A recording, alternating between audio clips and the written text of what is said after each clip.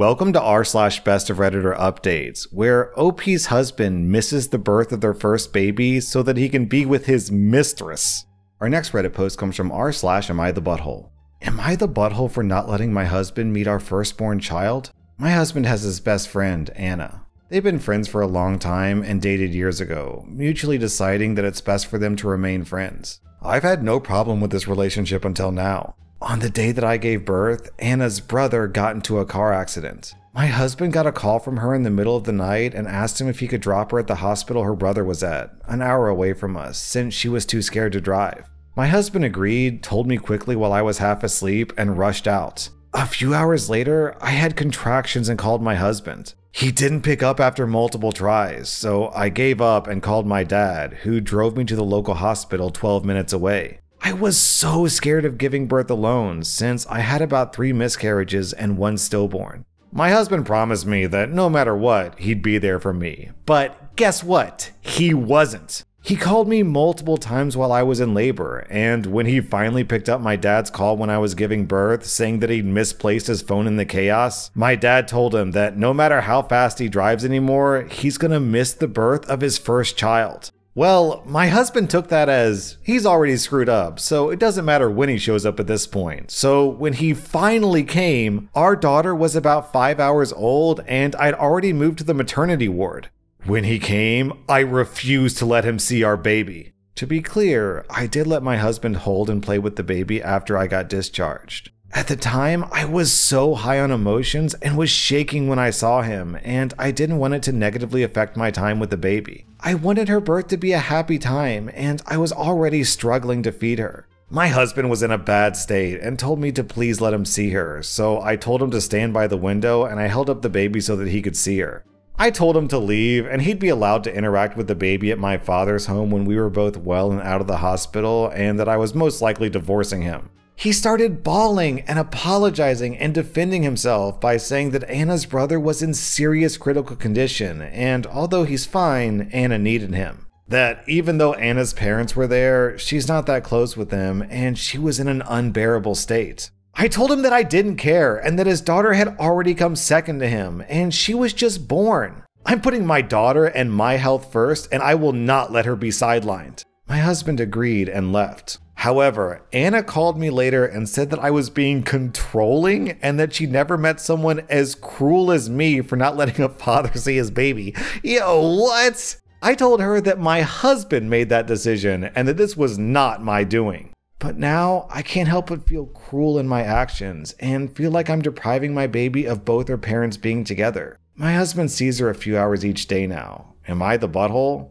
Also, OP clarifies that Anna's brother was not in a life or death situation. He did have serious injuries, but they were concentrated on his legs and arm. Also, OP is stressing that she's not saying she's never letting her husband see the baby. She's just saying that she only banned him from seeing the baby while they were in the hospital. Then, an unknown time later, OP posted an update. So, the divorce is probably gonna happen. My brother is looking at lawyers for me. In the midst of this whole mess, this post made me realize that I never checked on Anna's brother to see how he's healing because I was so irked by Anna. I called him and he said that he was doing well and that he'll be out of his wheelchair soon. He asked me about the baby and how I was doing with the breakup and if I was okay with my husband and Anna. I can't believe I was so oblivious. I thought they had an emotional thing going on because of this, and when I confronted my husband, he denied it and said that me and our baby were his priority and that he made a mistake and that he was being dumb. Yeah, no.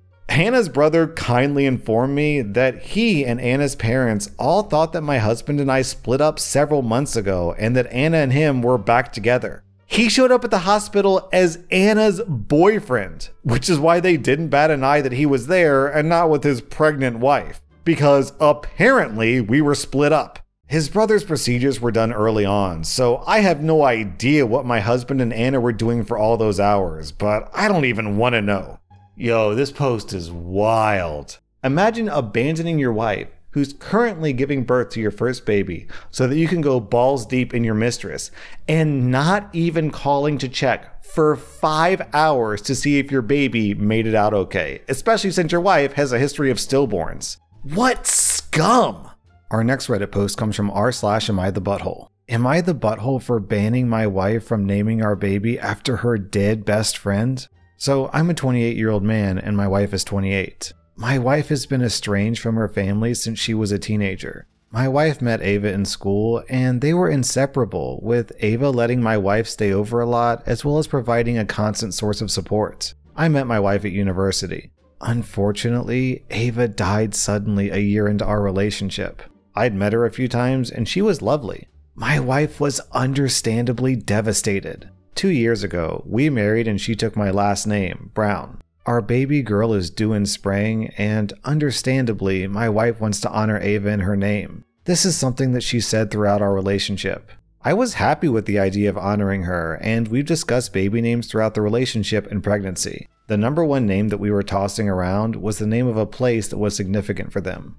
Yesterday, my wife came up to me and said that she had a dream about Ava asking her to remember her by her name and to memorialize her, and that our baby must be called Ava. I said, absolutely no way. She said, why not? And I reminded her of the historical figure, Ava Brown, the wife of probably one of history's most evil figures. And I reassured my wife that we would tell our kid about Aunt Ava and that she would always be remembered. However, my wife refused, saying that we have to use Ava's name. She says that few people will make the link to the historical character and that she won't be bullied at school. She said that she fell out of love with the place name and that a family member has had a baby recently with a similar name. Think Brooke versus Brooklyn. I suggested other names that have to do with Ava, such as her birthstone or honoring her through a middle name, or even names that end in Eve or Eva. Anything but Eva itself. She started crying and said that she won't name the baby anything else and that it's the ultimate way that Ava can live on.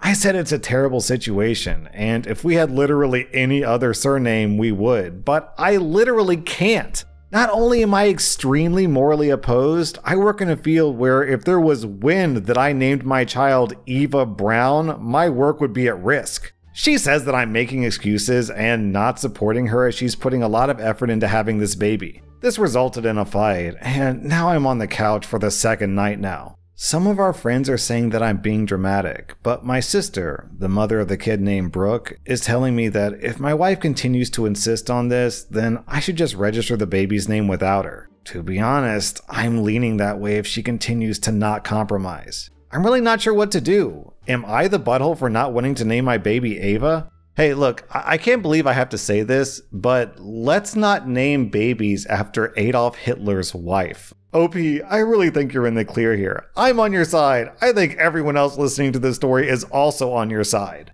Your wife says that she doesn't think anyone will make the connection. Everyone will make that connection. Also, OP clarifies, I actually didn't know this, but apparently in German, Ava Braun's name, I thought it was pronounced Ava Braun, is pronounced Ava Brown. So phonetically, it sounds identical to OP's last name. Then, 22 days later, OP posted an update. Well, right after posting this, I called up Eva's sister, Rose, because my wife is really close to her and I explained the situation. I know that I shouldn't get people involved in marital matters, but Rose's opinion really matters to my wife, especially when it comes to Ava. Rose agreed with me that naming a daughter Ava Brown would be harmful, and she mentioned something that we believe to be a game changer. One thing that you must know about the late Ava, dear reader, was that she was a writer. She kept journals, which her sister held onto after her death. In one of those, oh, this is so sweet! In one of those journals was a baby name list where she gave 5 names for a girl and 5 names for a boy. Oh, that's so sweet! Rose held on to those names when she was having children. One of her sons is named the top boy name. But now she's done having kids, and she wants to give the list to my wife. But me and Rose both believe that we have to introduce this carefully, so we launched a game plan. The next day, I sat down with my wife, and I told her in no uncertain terms would our daughter be called Ava. Brown is the only surname we have, and Ava is not something I'd feel comfortable pairing with it. My wife is estranged from her family, and she often jokes that we married so young, at the age of 22, so that she could get rid of her maiden name. She agreed that our child would take our married name, but continued to stress about forgetting Ava. I also mentioned that by naming a child Ava, she would be pressuring our child to live on behalf of dead Ava, and that's a big burden for young shoulders. My cousin was named after a dead relative, and my grandparents often compared him to that relative, and that is not something I want for my own child. That seemed to resonate with her, and she admitted that pregnancy was bringing up old feelings because she and Eva always said that they'd be pregnant together. I suggested therapy, and she started therapy last week. I then talked about mine and Rose's conversation, and she was very interested. We agreed that it would be lovely giving Ava the opportunity to name a child, knowing that it was something that she was seemingly passionate about, and had narrowed it down between 2 of the 5 girl names. Turns out Ava had good taste. Being able to discuss baby names and thinking about our daughter as her own person has been a blessing, and I can see that my wife is on the mends. I think this will be the only update, and I can't wait to meet my daughter. Oh my god, this post is so adorable. This is such a sweet update. That was r/best of Redditor updates, and if you like this content, check out my podcast where I publish the exact same episodes. Also, hit that subscribe button because I put out new Reddit videos every single day.